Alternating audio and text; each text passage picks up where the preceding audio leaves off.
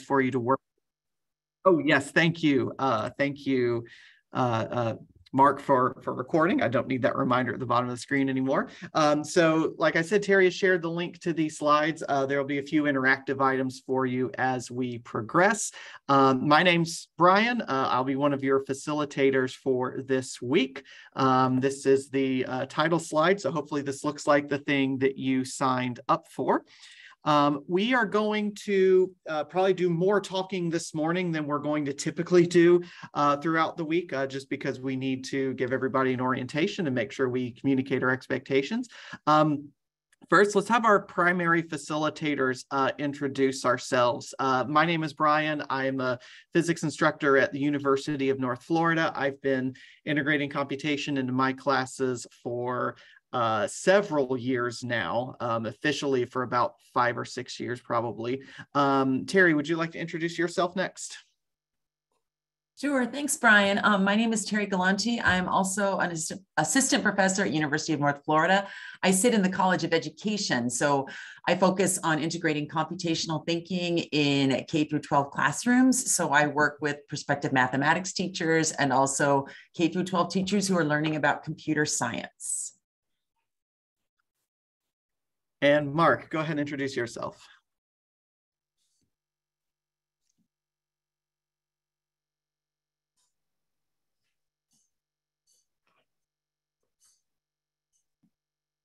Mark is unmuted. Wonder if he's having mic trouble. He's sitting very still, which Oh, I've got a blank screen for him. So okay, Mark, he's frozen. He needs to reboot or something. Okay, actually his window just disappeared. Fortunately, he made me co-host, so we should be all right. Okay, well, Mark's been your primary point of contact. Chances are you've gotten to message back and forth with him. Whenever he gets back on, we will have him introduce himself. We would love to get to know all of you. If we did the whole round robin, everybody introduce themselves, we would be here all morning with introductions. So we're going to have you introduce yourselves in your breakout rooms in about half an hour. We also have a number of facilitators who are graciously helping us out in your breakout rooms. We'll have them introduce themselves once they join the breakout rooms as well. A reminder to our facilitators, if you haven't done so, please right-click on your face and click rename to add facilitator after your name so that people know they can go to you with questions. Mark, are you back? How's that? Can you hear me now? Yes, we can hear you. Okay, no idea what I did.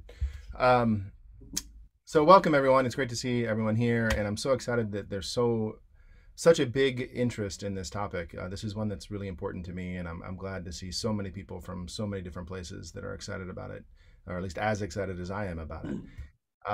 I am the K-12 program manager at the American Association of Physics Teachers, but I also teach high school physics in just outside Washington, D.C. in Northern Virginia.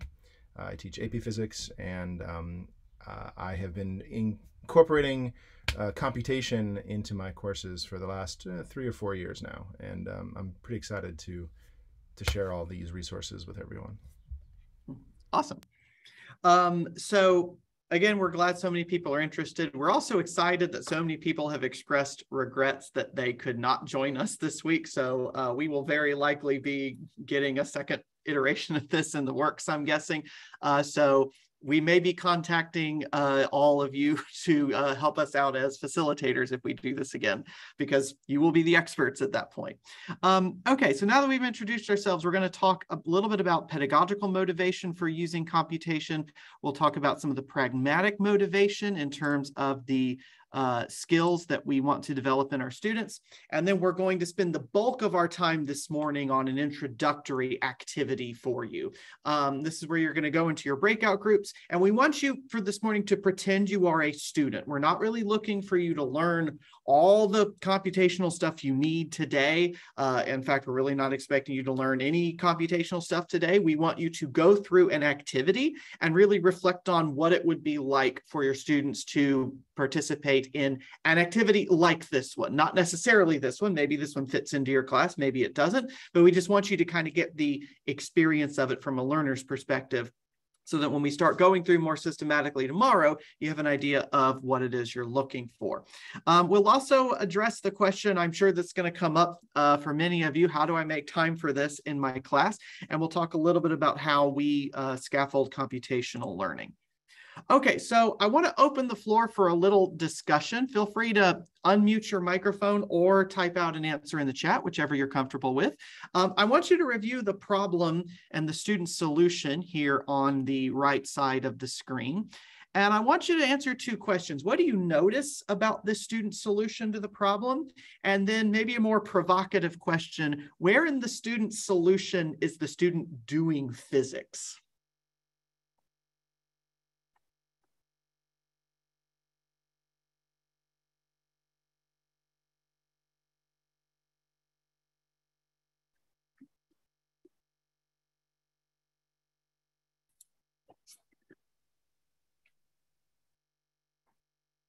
I think when the student decides to apply the kinematics equations to the problem, they're doing physics. Okay, so they're making a decision. Tell me a little more about that. Well, they're reading the prompt and they're saying, okay, what are the equations of motion for something, you know, projectile motion, you know, new area resistance. They're kind of making all those decisions. Cool. Yeah, absolutely. So they've got to decide what equations to use, right? That's certainly not told them in the problem. Awesome. They're also going through and finding the information that they need from the problem and breaking it down into horizontal and vertical motion. So understanding the independence of those two directions and which data is applicable to horizontal motion and which data is applicable to vertical motion. Okay, again, there's some decision-making involved, right? Jeff, it sounds like you're talking about the model that they're applying, right? That, okay, I can separate this into horizontal and vertical dimensions. That's certainly, that's certainly not given in the problem. That's something they have to learn to adopt. What else? One comment on that is, yes, all of those things are doing physics. So choosing to model this as something with a constant acceleration downward in the y direction and no acceleration in the x direction, that is a decision, but many students are not aware that that is a decision, because if all they see are constant acceleration projectile motion problems, they just think, oh, these are the equations of motion for kinematics, kinematics problem, I write down 1/2 AT squared, and they don't realize there are other things it could be as well. It's just not here. Yeah, that's a great point, Walter. And you're taking the bait of why I chose this problem. Yes, the student's making decisions. My question would be, what other choices could they have made when it comes time to solve this problem? Maybe that's worth discussing. What's interesting is I would actually argue that much past the third line, where they've labeled some stuff, they're actually not doing physics, they're doing math. Because what they've totally missed is that these are vectors. You don't even have to split them out into component systems. You merely need to draw the vectors, and then you just have trig of a right triangle to solve for your distance. And so really, in truth, what we've got here is just a math problem that you would typically see in pre-calculus. They actually haven't really done physics because there's no vector notation, there's no diagram, there's no understanding that which direction gravity is going in. All right, so that's a good point, George. There is a choice of representation here, right? They have chosen to represent this as, I have a pair of equations that I got from the textbook, and if I've been trained that if I plug in the right numbers, I will get the right answer. Marcy says something similar in the chat. To me, they are just doing math. They aren't acknowledging the model or sketching what's happening. And Jeremy says, I don't think we really have much evidence of what physics they have or haven't done, right? So think of this in terms of your assessment, right? We can argue all day about, to what degree they're doing physics, but if I'm using this as an assessment, what am I assessing? Am I assessing their physics knowledge? Am I assessing their mathematical prowess? Philip agrees there in chat. Y'all have definitely taken the bait on my provocative question there. I come up with a very similar answer there. When I reflected on this problem, I think about, well, when they acknowledge that the acceleration is only in the vertical direction. So they're thinking a little bit in terms of direction. They haven't explicitly communicated that. And when they think about what those components are, they are thinking about the physical system. But I agree with the bulk of the answers we've seen. You know, the rest of this is really a math problem. They could do this in their pre-calculus class. It's just we're giving them a context for it. Now, that's not a bad thing. It's a great thing to give them an application of the math that they're learning, because they don't always get that in their math classes. But I think we can all agree it would be nice to engage the students in more diverse modes of activity, right? If this is the only type of physics problem they ever see, is this maybe plus forces, maybe plus circuits or something. But if it's the same type of rhythm every time, it would be nice to engage them a little more. Also, Walter talked about, what if it's not a constant acceleration motion? What if there's, heaven forbid, an air resistance force in this? So it would be nice to explore more real world problems there. And it would also be nice to reduce some of these mathematical barriers, right? So if I'm assessing the student's physics understanding with this problem, then really my physics assessment is contingent on how well they did in that Algebra 2 or that pre-calculus class. Now, we've all been raised up and trained that math is the language of physics, and it certainly is in a lot of ways. But what if I want to assess the student's understanding of the physics independent of their mathematical capabilities? I would certainly like to be able to do that too. Let me show you another way we might solve this problem. So now tell me about this solution here. We've got a little bit of Python over here on the right, but hopefully it looks moderately familiar in terms of the math setup. What do you notice about this student's solution, and where are they doing physics here in this solution?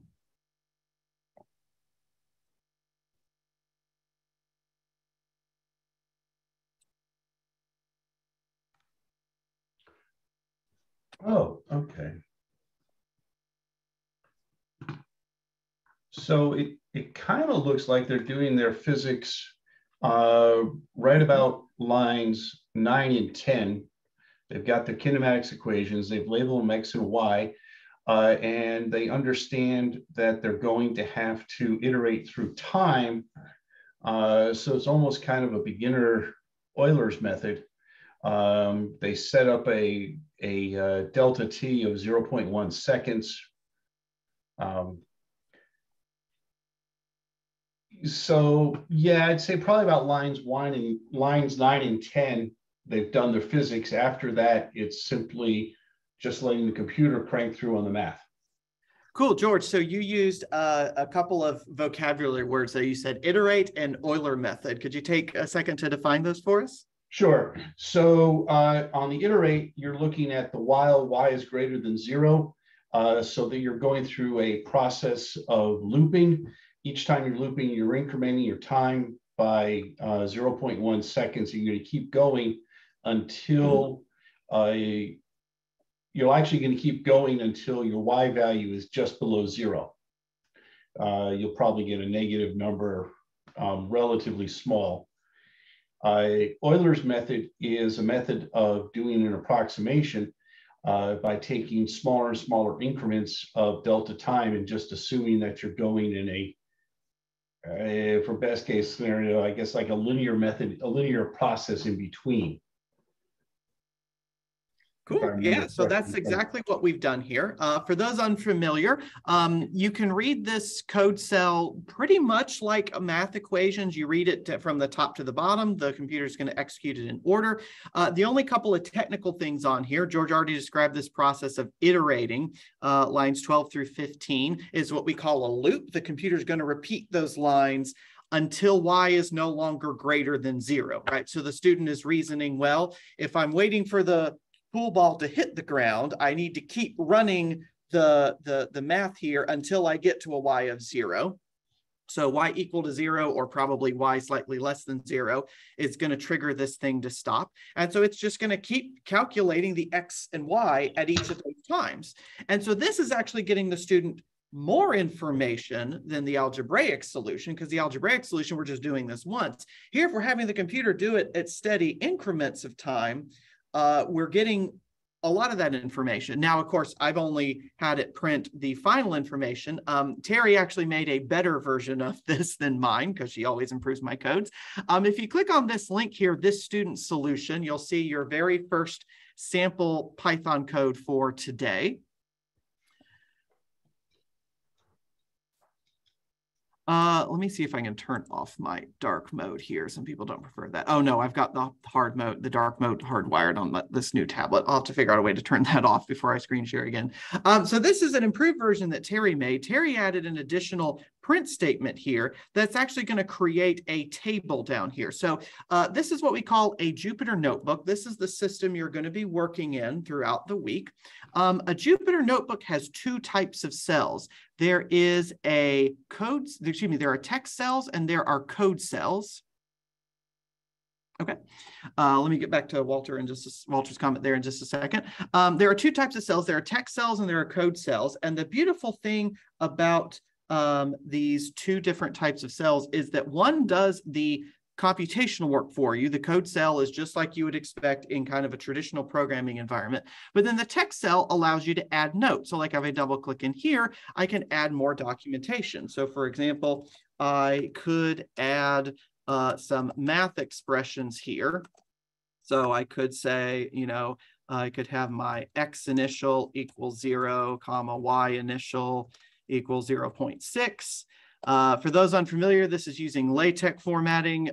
You can go and Google LaTeX stuff if you want, but we'll get into that as we need to throughout the week. But then down here, we've got the code cell. The goal of the code cell is to run the Python code for us. So if you click the play button here, it's going to tell you this notebook was not authored by Google. I promise that it will work out just fine for you. And then down here, what it's doing, you can actually see the loop here because it's actually putting out these numbers every time it goes through the loop. So you can see what it's doing at each of those steps. And just like George referenced, it's going to keep going as long as that y is positive. And then on the last go round, it gets a negative y, and that triggers, okay, I need to stop because the y greater than 0 is no longer true. And so that's why we can have the pool ball landed at t equals 0.4 and x equals 0.96. Now, of course, we're off by a little bit, right? We're off by a little bit because we're technically going a little bit below the ground. So first question for reflection, if I wanted to make this result better, if I wanted to get closer to a y of 0, what do y'all think we could change about this to make it a little bit more accurate? The smaller dt. Okay, so if the dt is the time step, if it's the amount of time in between each spot on this animation, this is the thing that controls the accuracy. So let's watch what happens if we put another 0 in there. What's the first thing you notice is different about our output here?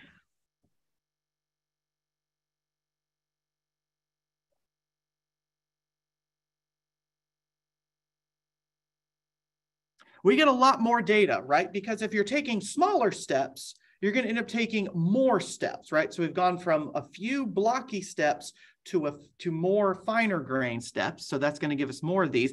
And you notice we actually land right on 0.0, right? So again, thinking in terms of significant digits, there's probably more rounding going on out here. So we might be missing something here, but this is giving us a slightly more accurate answer than we wanted. Yes, we have to pay the computer more, as Walter's saying in chat. That's a wonderful analogy there. So I want to talk for a second. Tell me, how could you use this method to engage more students in more diverse modes of activity beyond just that algebraic solution we had before? Or how do you think you could use this to maybe apply a more real world problem? Or how do you think you could use this to maybe reduce some of those mathematical barriers we often encounter with students? I think this one has a simpler physical interpretation because you're just tracking the trajectory. You're not manipulating equations for a long time. You just really look at the ball, where is it? Yeah, and you're actually getting some trajectory data out, because now if I get all of this data, if I get out this X and this Y, what else could I do with this data now? You can plot it. I could actually plot this. And now instead of going to the graphing calculator and saying, okay, here are the magic equations I have been handed, I can actually take this data, examine it, do something with it, treat it like it's an experiment, right? What else? What else do y'all think? Well, the big one is that you can seamlessly move on to things that you couldn't do algebraically. That's like, I'm looking at this, I'm thinking, this is very cool. Right? Nowhere in here, well, technically here we are getting an exact solution, right? So in this case, what we're doing is we're taking our analytical solution and we're taking that one step at a time. So I did bring in an analytical solution here. But on Thursday, you're going to learn about George referenced the Euler method. We're going to learn about how the Euler method doesn't care whether you have an analytical solution. All I need for the Euler method is distance equals velocity times time, and change in velocity equals force over mass times the time step. If I just take those two and keep repeating those, it doesn't matter whether my problem has an analytical solution. I can put in air resistance. I can put in a variable altitude gravity. I can put in all that stuff we have to sort of sweep under the rug for our students because they haven't had a course in partial differential equations. I mean, why would they? We're talking high school context, right? Kelly says you can also compare the algebraic solution to the code and say, look, you can solve this in different ways and get the same thing. Yes, what this really does is open the door for saying, look, if you have a problem in physics, you can approach it from multiple different ways and show that you'll end up at a consistent answer. I think you can also, like, in my high school class, I do address two very simple partial differential, or I mean, sorry, not partial differential equations, but ordinary differential equations. But if they watch the computer do the calculation, it means that they understand where the differential equation comes from. Yeah, exactly. I mean, ultimately what we're getting at is the fact that Newton's second law, right? The core thing in that first half of a high school physics class, it's written as a differential equation. And so we try to make it accessible, and we try to pick problems that we can solve algebraically. And we do a good job of picking those problems and of making them as accessible and as applicable as possible. But if we could open that door just a little wider, if we could use the computation to kind of sneak around the calculus, then suddenly we've got way more problems we can solve. We've got a lot more we can, and suddenly this becomes, rather than solving the problem to get the answer, this becomes exploring the problem to see what it might do. Mark also says, also ask students to find the time step required to get a numerical solution that is accurate to an error to the exact solution given by the kinematic equations. Right, so now we're talking about what does it mean when we talk about error? What does it mean when we talk about accuracy? And now we're talking about those concepts not just in the lab setting, right? Now we're talking about them on the modeling side as well as on the experimental side. Okay, awesome. Sounds like we've got some good insights into this. So I'm looking forward to seeing what people do with their activity today. So we've talked a little bit about the pedagogical motivation for adopting computation. There's also a pragmatic motivation. And this is the slide, if you need something to take back to your principals or your parents to further motivate this, this is the slide I would show them. It's that computational activities allows us to help prepare students with career relevant skills. When American Institute of Physics surveys recent physics bachelors going into any STEM field, not just physics, but any engineering, computer science, et cetera, programming always comes up very highly rated. So in this question, students were asked, or not students, excuse me, alumni were asked, what type of activities do you use most often in your job as a STEM person?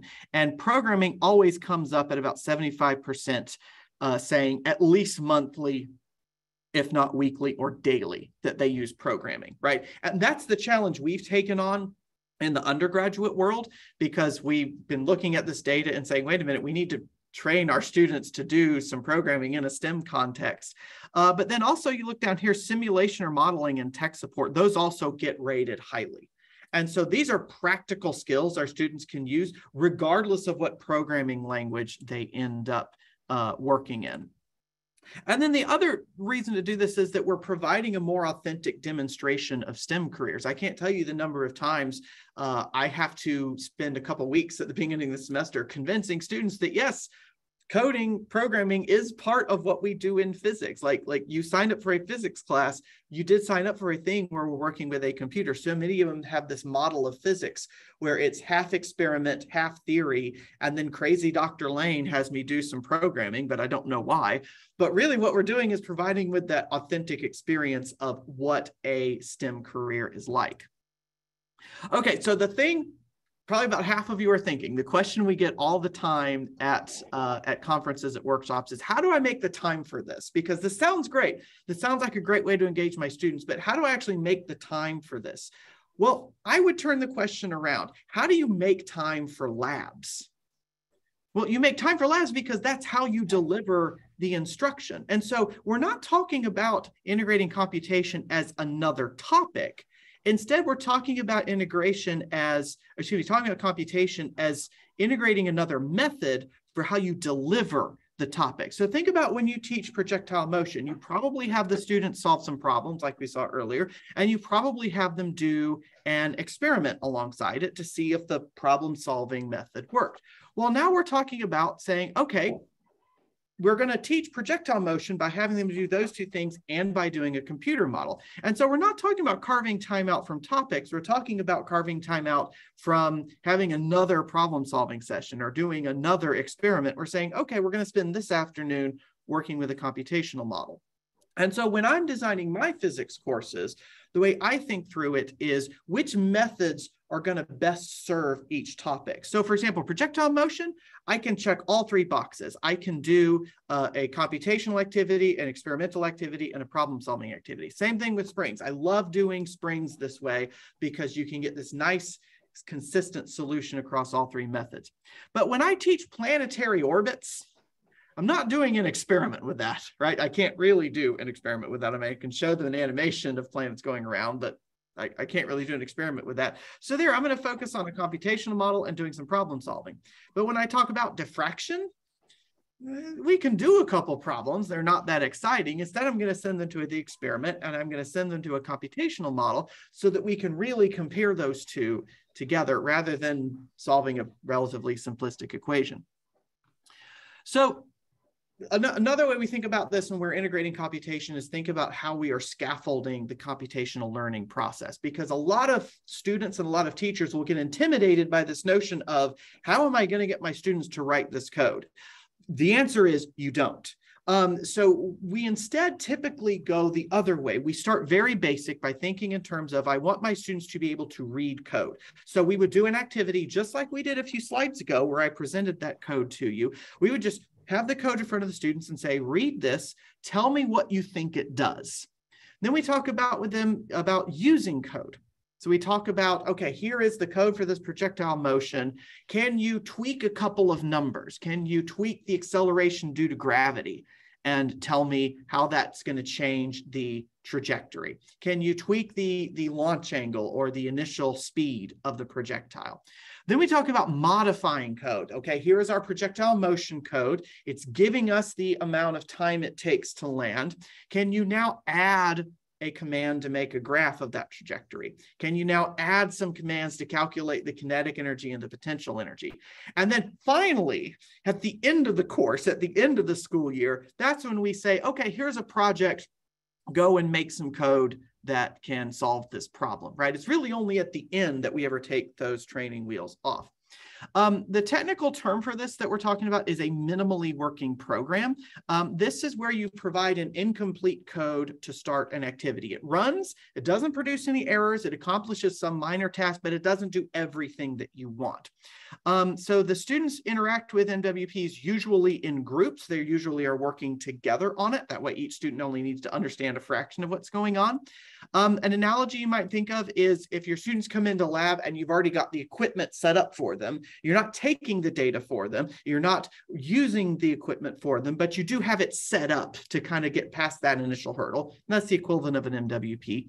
MWPs help you shift the focus from the syntax of what does this line do and how do I set up this, this operation here, to the actual physics, the actual sense making. And if you skip that step of writing the code from scratch, you get to the physics sooner. Another thing to think about as you're thinking about integrating computation is what you want to grade. Are you really interested in grading the code? Do you just want to grade the results and we're not going to worry about how the student set up the code? Or do you want to grade some sort of write-up at the end like a lab report? There's really no wrong answer. Myself, I never grade code itself. I am really interested in the results the students get and the write-up that they make, but the order in which they do things or how efficient their code is, I almost never grade because it's not part of my learning objectives. Somebody else may have different learning objectives. Somebody else may say, nope, I've got to teach them how to write clean, efficient code, and that's what I'm going to grade. Okay, good for you. You'll have to offload some content somewhere, but you can definitely do that.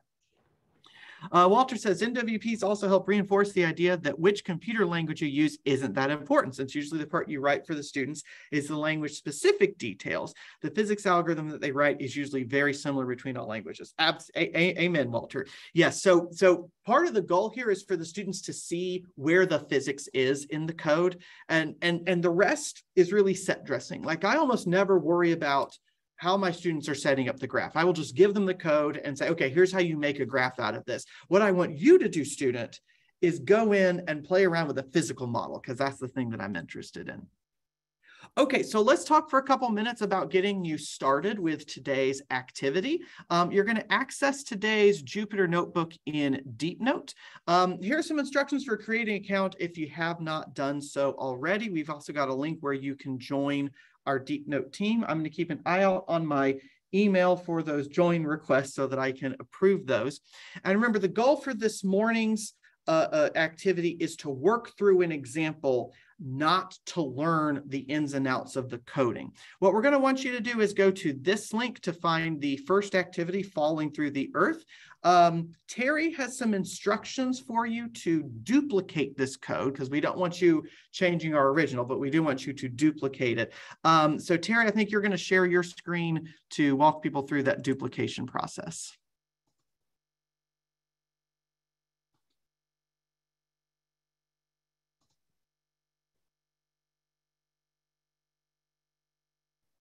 Oh, Terry, you are muted. I'm sorry. Sorry about that. Multitasking. So Brian, go ahead and share your screen again and maybe go to the next slide very quickly in case folks are not following along in Google with us. So if you can go to slide 10. Because we were having a conversation yesterday because everything related to computers is changing in the moment, right? And if you look at the blue box on the left-hand side, on the right side of your screen, you'll see that you can duplicate individual files using that side of your DeepNote screen.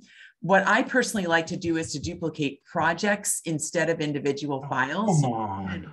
And share my screen to talk about how I do that. I'm going to go ahead and stop your sharing, Brian. This is annoying.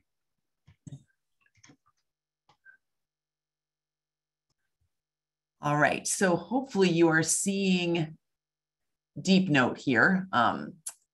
Get back to the top. So notice that we are on morning 1. So what I'm going to do is go to the left-hand side of my screen where you see the workspace. Under the tab that says teacher materials, yours might not be open. So if you go ahead and open that tab, under morning 1, you'll see that there are 3 ellipses next to that. So if I click on those ellipses, one of my options is to duplicate the project. And when I do that, you'll notice that opt-in is the folder that's housing all of our workshop materials. But I also have a folder with my name on it. So what I choose to do, and the way that I worked on the programs that so I could look at them before our workshop, was to create a copy in my own folder. Now, I'm not going to duplicate that now because that will replace all the edits that I made to my files over the past couple of weeks. But you'll notice that you should have two options to either just your name or private next to it. And we encourage you to just do your name, because that way we can go in and take a look if you have questions and see your code as well. And I think I'm watching the chat as well. Let's maybe take, Brian, a 5-10 minute break here and give people a chance to maybe duplicate that file and ask questions before we go ahead. That sounds great. Okay. And I'll go ahead and stop sharing at this point. And Brian, do you see Jeremy has something in the note about needing permission? Are you, it might be. Let me go look. Okay, yeah, if you want to request permission, those will come up on my notifications. I thought we had added everybody, but we will get the last of you put in there. I'm totally lost, folks. I didn't know about Deep Note, so I tried to sign up, but I don't know how it's working. Sure. So it's usually you can usually tie it to a Google account, like when you go to the sign up. Yeah, that's what I did. I'm gonna share my screen if I can. Go for it. Yeah.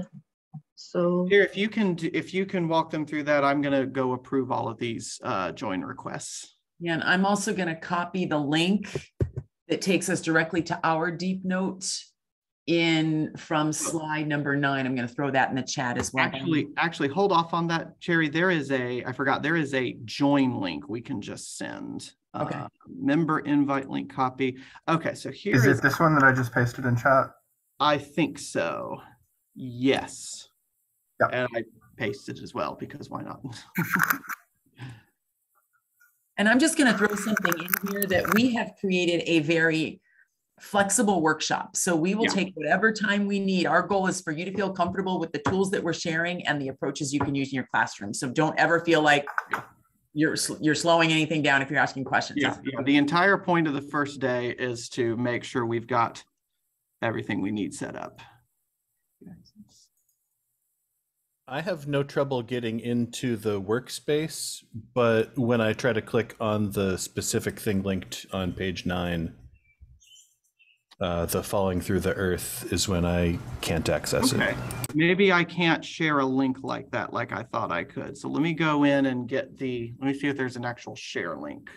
We are learning Deep Note as well. We recently switched over from Google Colab because we thought the copying process was straightforward. All right, public sharing is disabled. Well, why would you do that? Okay, this is morning 1 sample activity. Okay, so once you're joined, click on there. Try that one.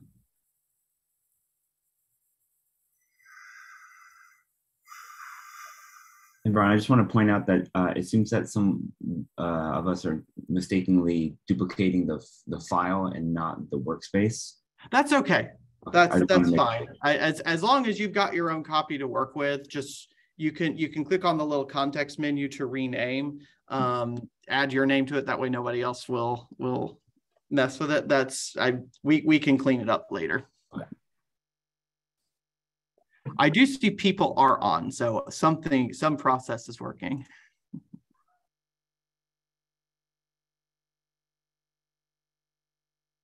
I just didn't want anyone to be confused if they see 2 of the the first activity.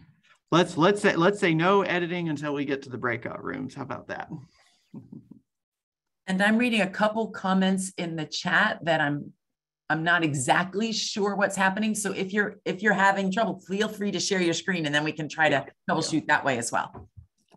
Hi, can I share my screen? Please. Okay. Terry, we can also, if we need to, if we've got the bulk of people ready to go, we could just make a breakout room for getting folks finished setting up. I like that idea that one of us can just stay and do some of that troubleshooting while folks get started on the activity.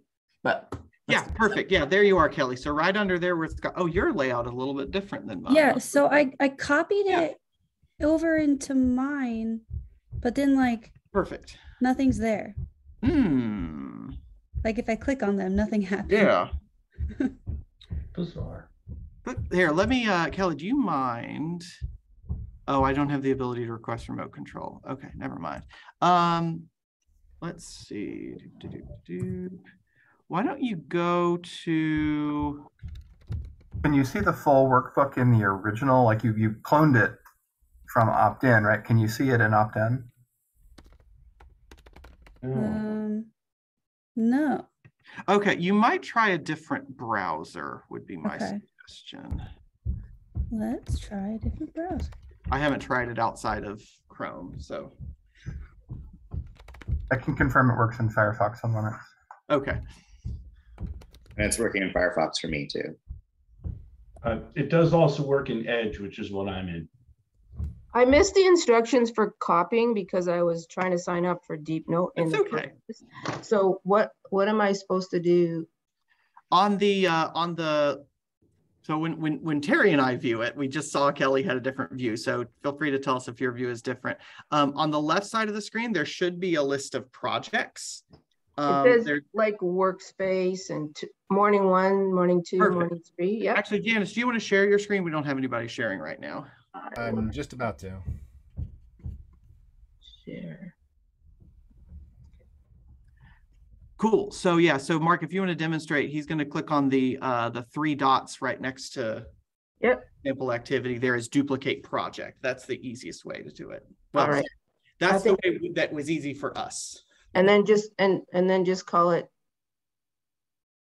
I would put it in opt-in private, and then that is your or just opt. Actually, no, I forget what we said. I think Mark, if you go back, like see how it says Mark Hannum, that is your personal folder. Yes, so we were suggesting people put it in a public personal. Yeah, you can always share it with us later if you need to.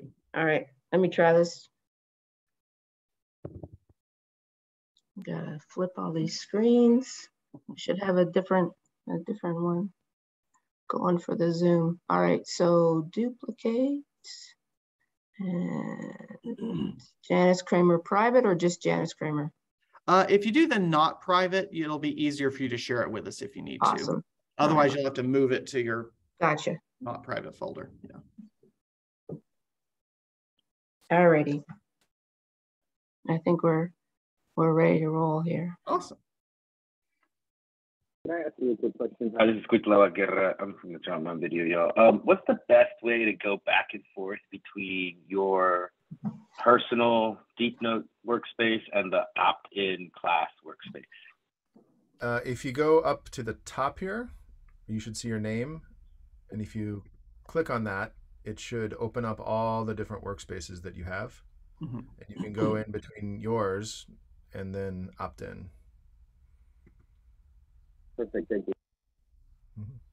And if you're like me, you just have them both open in different tabs and you go hunting for your tabs. I think I need a second computer, one for the Zoom and one for the Janice, I am sitting in front of my tablet and my desktop. My desktop is on standby because my tablet crashed Zoom yesterday. And it's my new tablet. And Janice, you can also, like if I only have a single computer, I'll often make Zoom really small because we're not going to do any instruction through Zoom. So you don't, unless you want to see our wonderful faces, you really only need access to the chat and being able to listen. So that way you can have your Deep Note much bigger. It's just, you forget how to like make things easier. Yeah. If your computer gets sluggish, you can also, we love seeing your faces, but turning off your camera also sometimes frees up that critical piece of RAM that you need. Yeah. But these are good problems to work through because if you ever have to teach this to your students online, guess what's going to happen? Yeah. We've had enough of that. Yeah. While people are doing this, is it reasonable to talk about the differences between Colab and Deep Note right now as people are exploring Deep Note? I was going to do that Friday because then people will have a better idea of what we're talking about, but that's fine too. If you want to fill the air. George, were you saying something? I'm sorry. I'm just annoyed. I've finally gotten everything settled, I think. Going back and forth between Google accounts is what I think has messed up people, because my AAPT account is under my Gmail, but Chrome tends to run under my work account, and they really don't like to play together well. In fact, they don't like to play together at all. Does anybody else need to share screen and have us help you walk through step by step? And please, once again, I know sometimes we're hesitant to share our screen and show that we're learning, but we learn more when you share your screen than if we repeat the same instructions with what we think we already understand. So please give all of us that learning opportunity if you are still trying to find your way into DeepNote. Like, I did not know that Kelly's browser, I think she was using Safari at first. I didn't know that caused a problem. Now I know. And now I can relay that to my students. How about the left-hand side, the sidebar doesn't show up? There's a little, I don't know if you saw this on Mark Treen, but there's a little arrowhead that will show and hide it up in the top left. Don't see an arrowhead. And I can share my screen one more time because I haven't used DeepNote as much as Mark has. And Mark, you'll notice, has many, many more workspaces than most of you will. So if I share my screen, you'll only see the opt-in and then my personal workspace. Give me one more chance to do that here. So if I go to the top left-hand portion of that where it says opt-in, and I only have the opt-in workspace, which is our workshop, and then my personal workspace. So that's, I can toggle between the two fairly easily there. And then you'll see it'll only open the files that are in my own personal workspace. And there's that arrowhead I was talking about earlier. That's the, here, if you want to click that, we can see what it looks like minimized. You mean like that? No, the little 3-line arrowhead to the right of your name. Yeah. Okay. I have one more question. It seems like I'm in my own workspace now, but how do I get back to the one that had everything?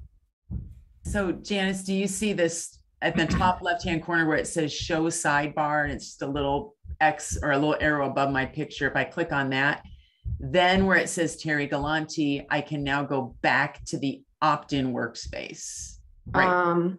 Does that help? Like I have the sidebar and it has my name, but how do I get back to the opt-in?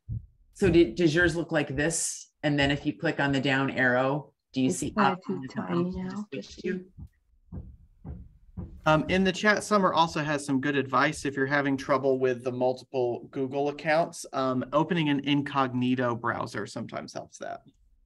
All right, so I see like, no, mine only has me. Janice, would you like me to stop sharing and you could share with us and we could take a look? I can try to get to sharing. Sure. And in the meantime, Mark, do you have breakout rooms ready to go? If not, this might be a good time to. I do. Okay. And you have the request from Twitter of the people who wanted to work together, I think. Yes. All right. Do you trying see to figure out what to extract from them to make that happen. Probably if you just let people choose rooms, that's probably the easiest thing to do. So, Janice, do you see your name in the top left-hand corner with the red J next to it? Click on that down arrow, and opt-in should be an option to switch to. Oh, okay. Awesome. Mm-hmm. And then I can just go back to mine? Yeah, same thing. Mm-hmm. All right. Awesome. Bob S. in chat is also having trouble. Bob, do you want to share screen next?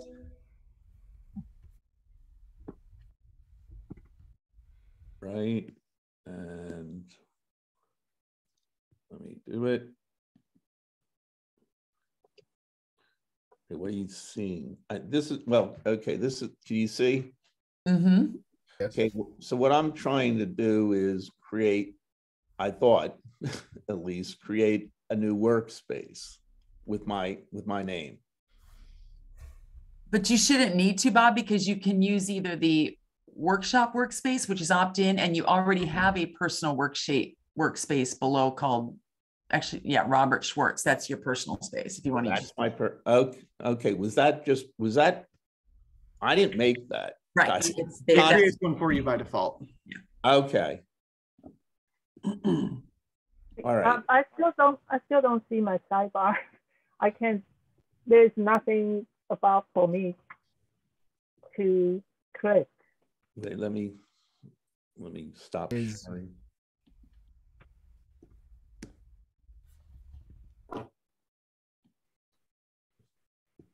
Would it be easier to go in the breakup rooms now and then maybe in the smaller? I think so. Yeah, let's make a breakout room so if you've already signed up, we'll get you into a standard breakout room. Otherwise, we'll have one designated for if you still want some help troubleshooting. And Terry, maybe you and Mark can go into that one, or maybe just one of the two of you. So the way we're going to do this, there will be a facilitator in each of your breakout rooms. Their job is to answer questions, help with any technical issues along the way. They are not prepped as discussion leaders. We want you to lead that discussion. I think Terry has some instructions about that. So Terry, if you want to start that, I'll get back to sharing the presentation. Yeah, if you want to share the presentation, Brian, yeah. And if for those of you that are following along in Google Slides, I am on slide number 11. So as Brian mentioned earlier, throughout this morning, we just want you to wear your student hats and think, how might a high school student engage with this kind, or a community college student engage with this kind of curriculum as you're working through it. We do ask that you have one group member at all times sharing their screen, because when you're having conversations and collaborating, it's helpful to all be looking at the same thing. However, we also encourage you to have your own copy that perhaps you are also manipulating on your own in parallel, right? So you can kind of do both of those things.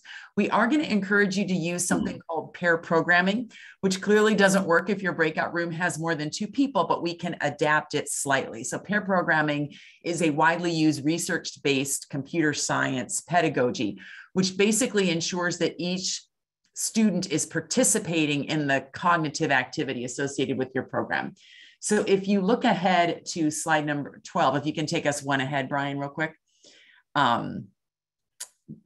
What peer programming is essentially a driver and a navigator.